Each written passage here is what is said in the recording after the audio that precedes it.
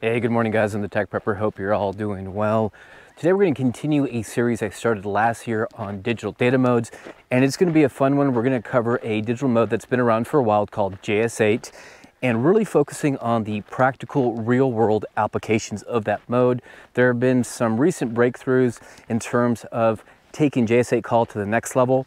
So if you guys are interested in using JS8Call for real EmComm, stick around. All right, so with this series, I actually wanted to start off with a 101 video on how to configure JS8Call from first principles. We're gonna do that, not in this video. I actually wanna hook you guys and make a fun little intro into why you might even wanna spend the cycles in getting licensed and potentially looking into digital data mode. So we're gonna be looking at microblogging today. It was actually a idea that Julian Oscar Hotel 8 Sierra Tango November had, I think last year or not too long ago, and he was looking for an alternative to a lot of the content platforms that were censoring people.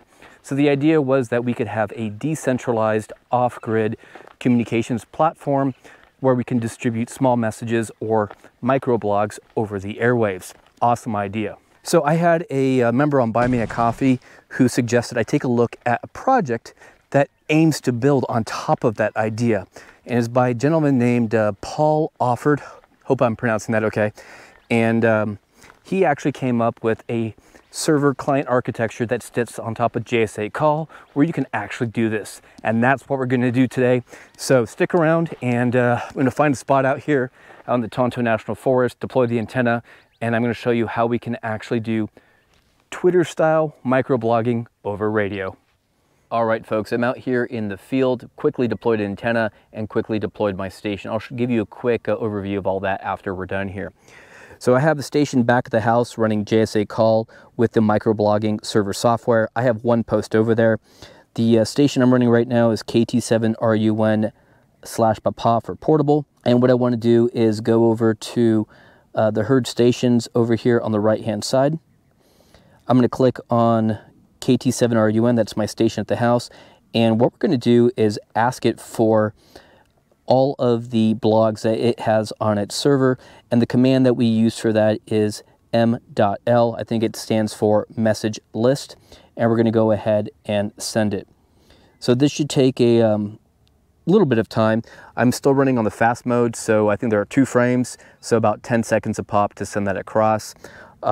If this all works successfully, we should see some activity in the waterfall in about 15 or so seconds.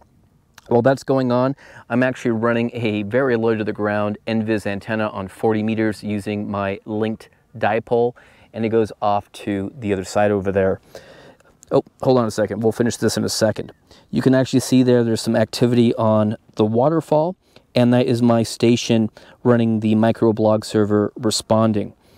And it's going to respond with at most 5 blog posts. My server only has 1. And the format is going to be 1 blog post per line. It'll give you a blog ID. You can actually see the first one there is number 1, and then the name of the blog, and I call this one TTP Microblog. So we'll just wait for that to finish up. And actually the full name of the blog post was TTP Microblog 1. So all we need to do now to read that is issue another command, and we're going to go ahead and put m.g as in golf and specify the ID of that blog post, and we're going to go ahead and send that. And that's going to cook for about 20 seconds, and then we have to deal with the receive. So the important thing for this mode is to note that it's a weak signal mode, and sending large amounts of data is not realistic.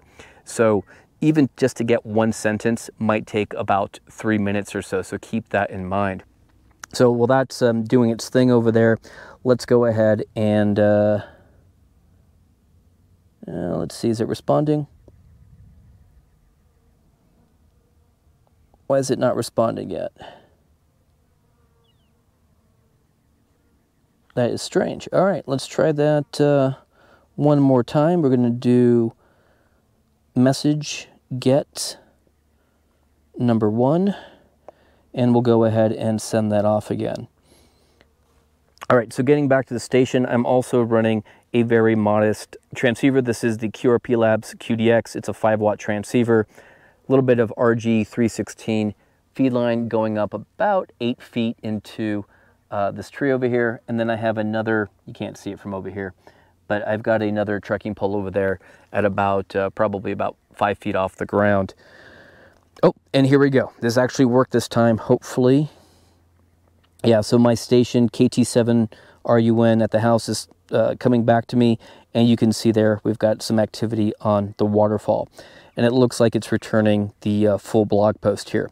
So again, make sure these blog posts are concise and to the point. In general, I'm going to try to keep my blog posts when I do them no more than to a sentence or two.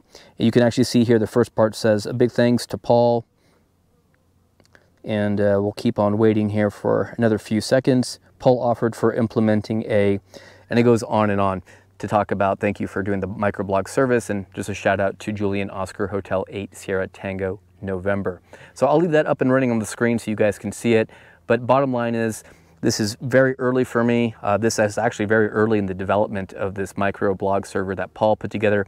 I'll send him a note to let him know that his stuff is working. But hopefully you guys enjoyed this quick little hook, because imagine if you've got HF capabilities, you've got friends in the region, you're running an NVIS antenna, you can do this all day long. If you got friends across the country, put up a different antenna, make use of that skip zone, and have a good old time. All right, guys, big thanks to the guys on Buy Me a Coffee. You guys are actually going to get some special perks. I need to find a way to thank you now that YouTube is not being terribly friendly to me. So there'll be field cards, so you can have reference material on all these commands. There's going to be a step-by-step configuration guide, and then I've got another README on the server setup, and a lot of cool stuff. We're even going to do some practice nets with this microblogging architecture. All right, be strong, be safe, and be prepared.